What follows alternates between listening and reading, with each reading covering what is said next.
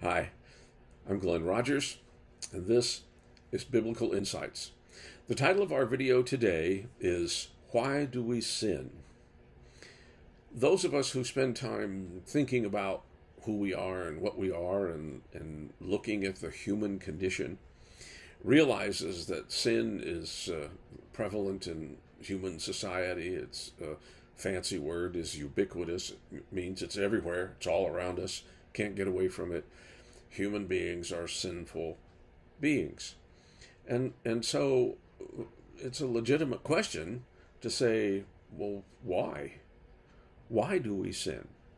Or maybe to add, why do we sin so much? Because there's a lot of it. We are imperfect people, and we sin a lot. So why? We want to try to answer that today. Now, there isn't a verse in the Bible that explains in concise terms why we sin. So there's no text that I can go to and read that. But there are a couple of ways that we can think about it and hopefully come up with an answer. An answer that was proposed a long, long time ago, late 4th, early 5th century,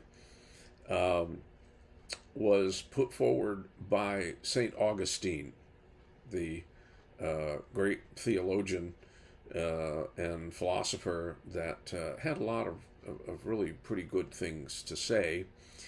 But when it came to trying to identify why people are sinful, he came up with something that I think was not well thought out. And I'm not certain that he was the very first person who suggested anything of this sort.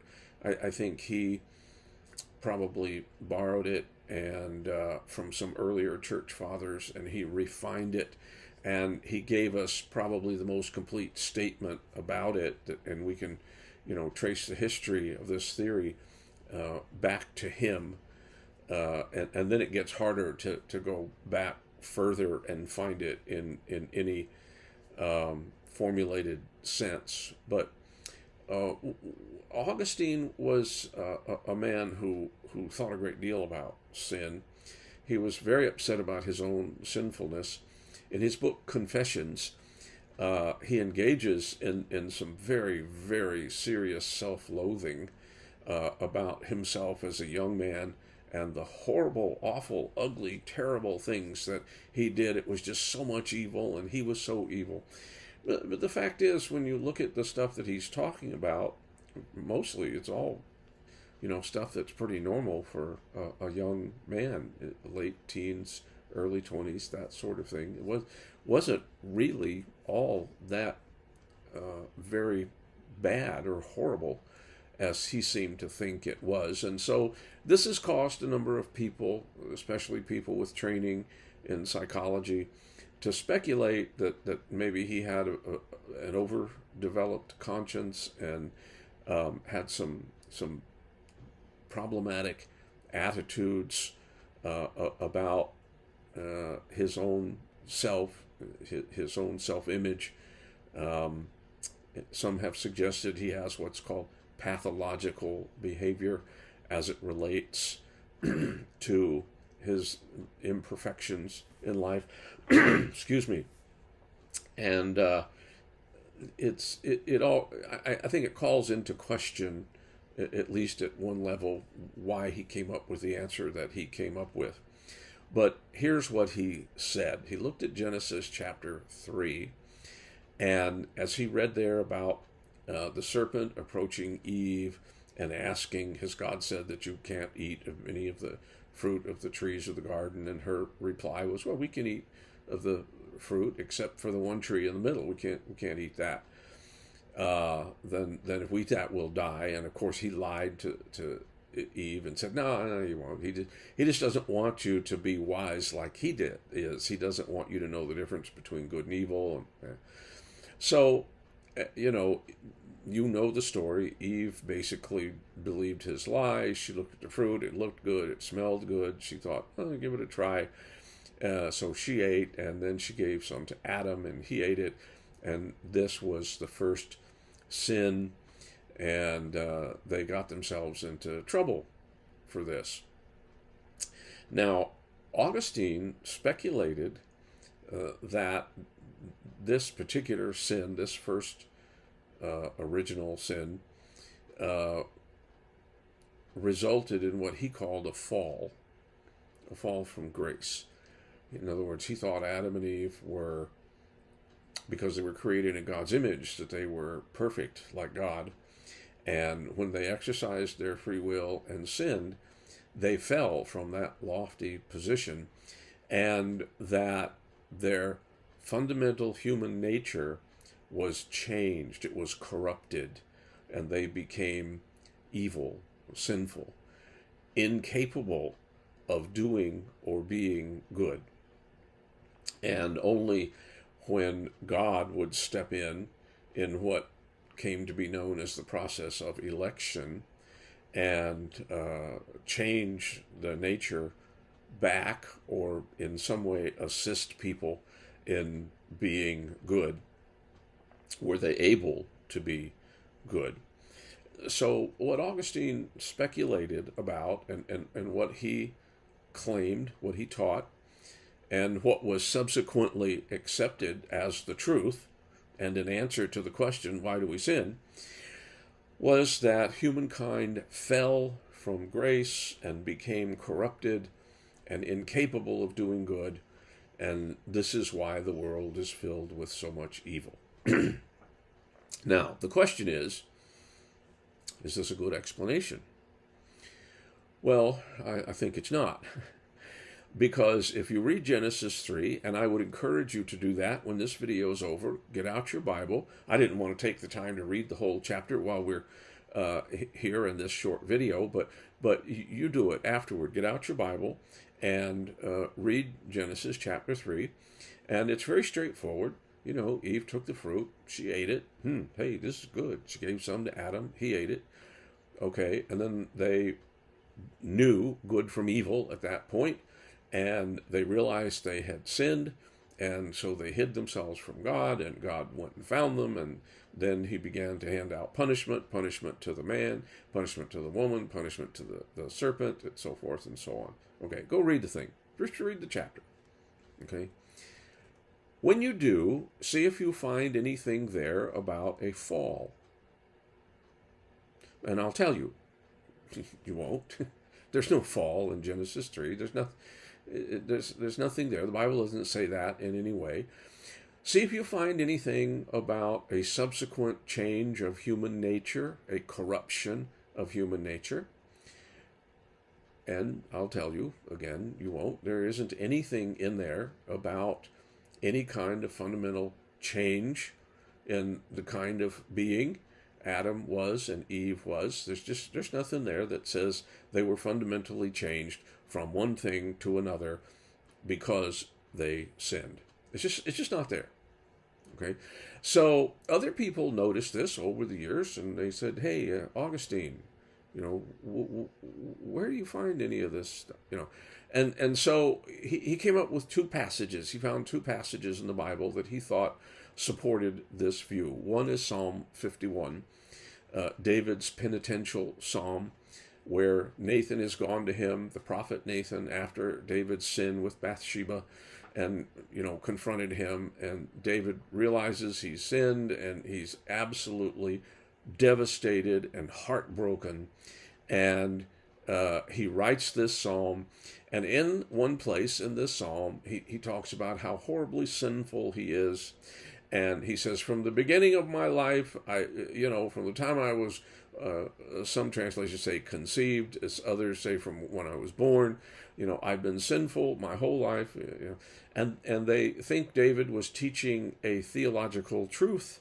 there, that a person is born sinful, and they would trace this back then to the corrupted nature as the result of Adam and Eve's sin.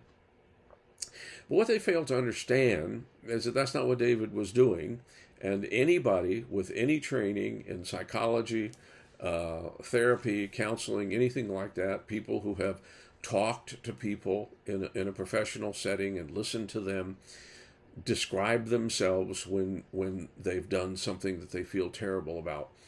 Anyone with that kind of training and experience will recognize that what David was doing was basically beating himself up over his sin. He felt horrible. He was devastated. He just felt as low as could be, and he was exaggerating what a horrible person he was for what he did. Okay? Anybody with any training in counseling or therapy would recognize David's symptomatic behavior as emotional hyperbole, pouring out his pain and suffering over his behavior. He was very disappointed in himself, and he says, "I'm just a terrible person. I'm a really crummy person." Blah blah blah blah blah. And the therapist basically at that point would say, "Okay, well now let's think about this." David was not intending to teach a theological truth in that passage, right? And there are other passages that very clearly state, passage in Ezekiel, which clearly states that sin is not passed on from one generation to another. You do not inherit sin. The consequences of sin sometimes carry on for many generations, but not the guilt of sin. Okay, each person sins when they are old enough to know the difference between right and wrong, and when they choose to do something that they shouldn't do, then they sin, and they're guilty of sin. But sin is not inherited. It is not passed on from one generation to another.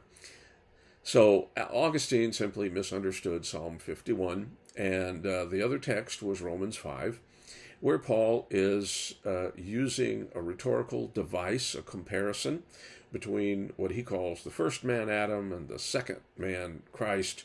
The first man brought sin and death. The second man brings salvation and spiritual life. Okay? And it's just a theoretical device. Now, no one suggests that he was wrong in saying that Adam's sin resulted in death for humanity. I think you have to be careful about how far you go with that.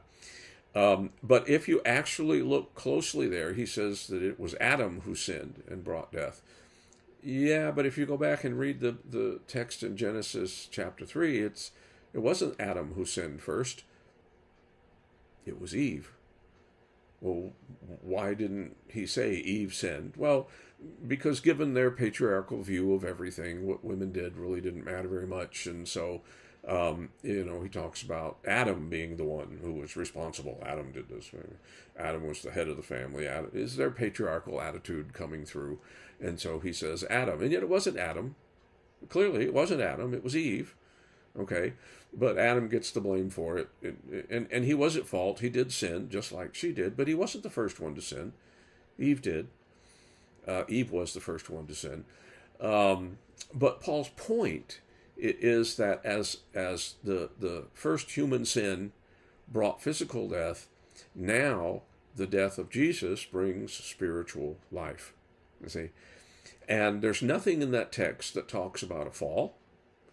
There's nothing in that text that talks about a fundamentally corrupted human nature.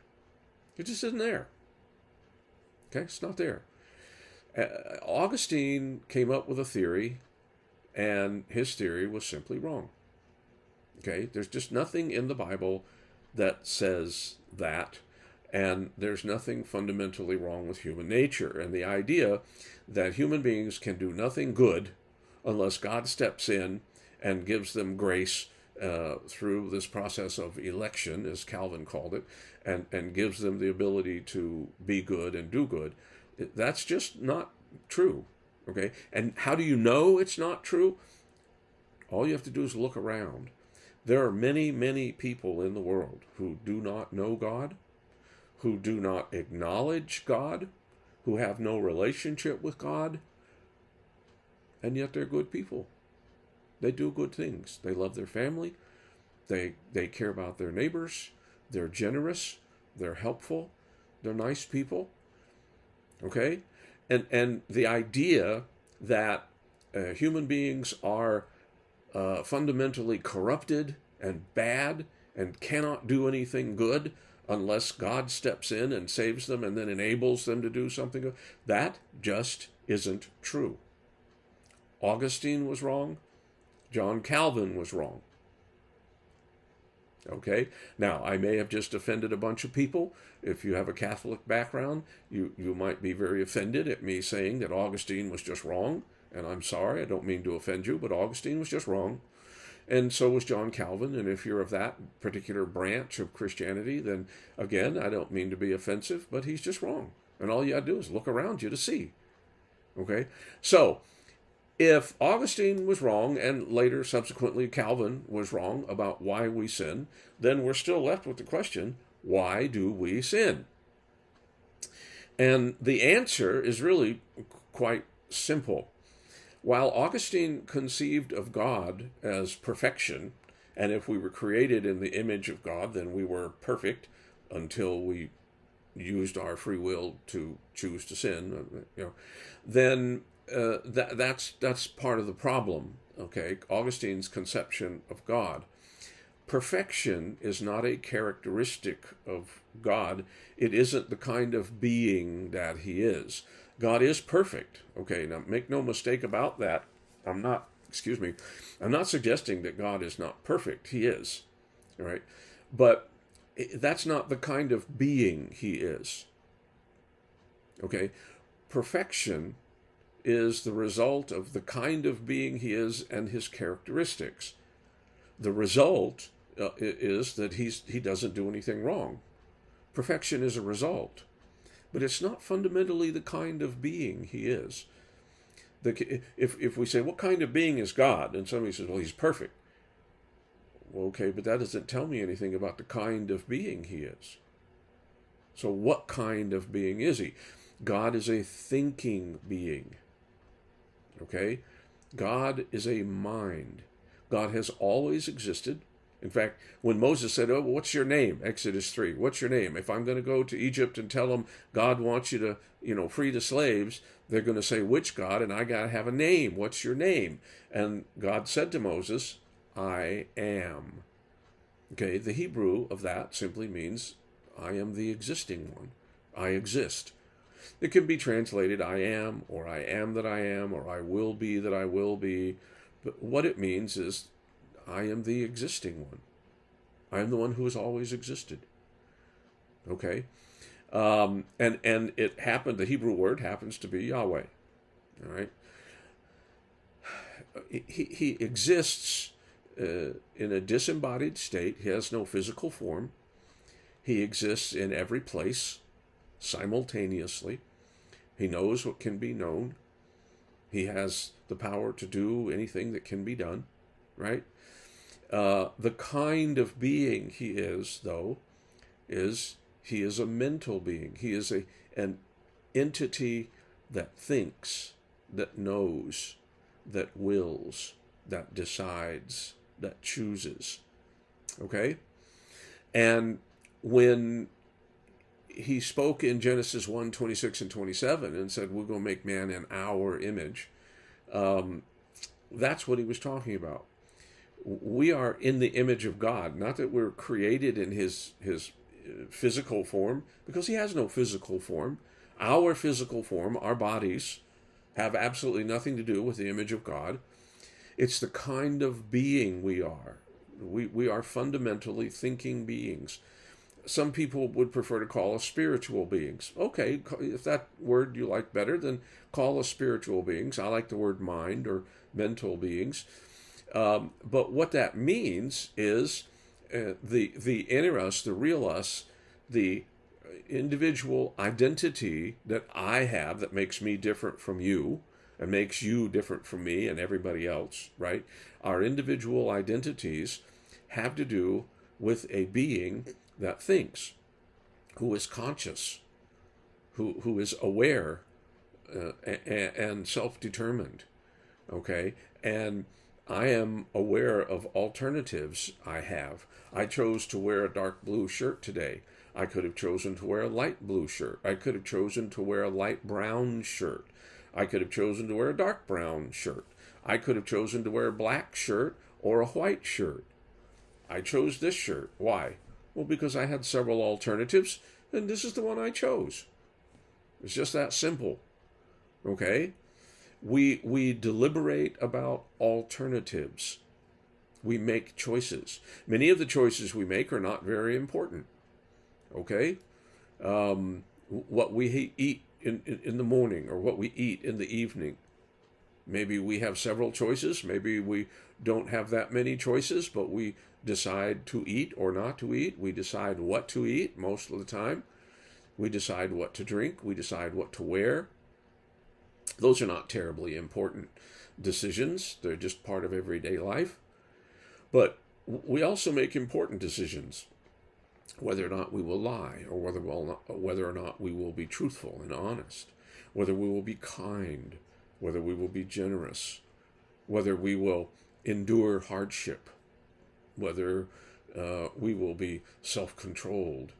You see, we have all sorts of different choices to make on a daily basis, and some of them not terribly important, but some of them are really very important. And all of it grows out of the fact that we are thinking beings who are aware of ourselves, aware of choices we have, alternatives. We deliberate, we choose, we will to do this or will to do that, right? We are intentional beings. We have intentions. I am in the process of writing a book right now, and it is my intention to finish that book.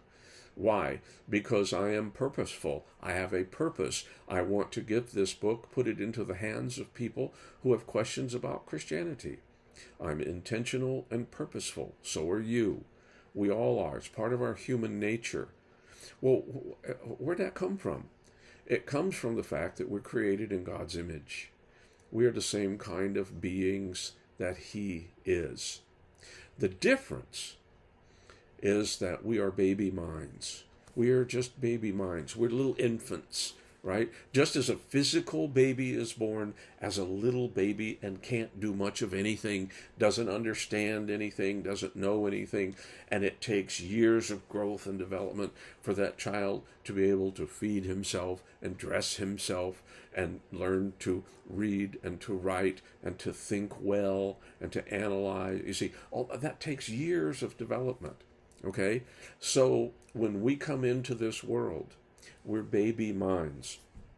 And one of the things about babies is that they are self-interested, entirely self-interested. When babies want something, they scream and cry. And they don't care who they disturb.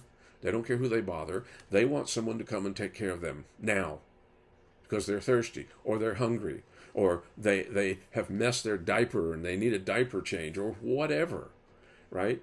And part of the growth process, and as parents, we try to help our children learn not to be entirely selfish or self-interested, but to learn to think about others. And you see, part of the growth process is to learn how to control oneself and to make good choices.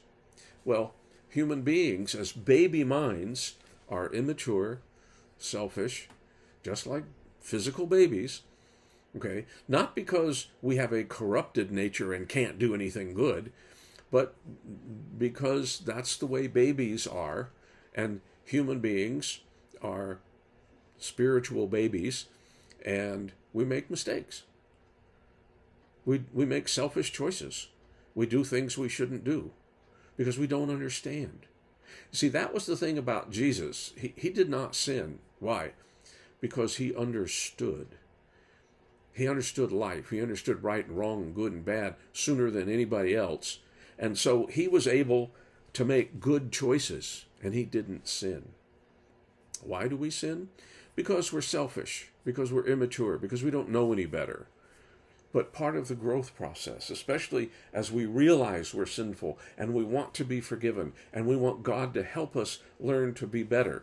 You see, those things come as we begin to grow and develop and begin to understand, and we begin not to be quite so selfish and quite so immature. See, that's why we sin, because we're spiritual babies. We don't understand. We make mistakes. But God is willing to forgive us and to save us and to help us learn and grow so that we can be better people. Do you want that? That's what God wants for you. And He'll help you with that. If you'll come to Him with a sorrowful heart, acknowledge your sin, ask Him to forgive you, be immersed for the forgiveness of your sins, and then let Him lead you, let Him teach you, let Him show you how to live a good life.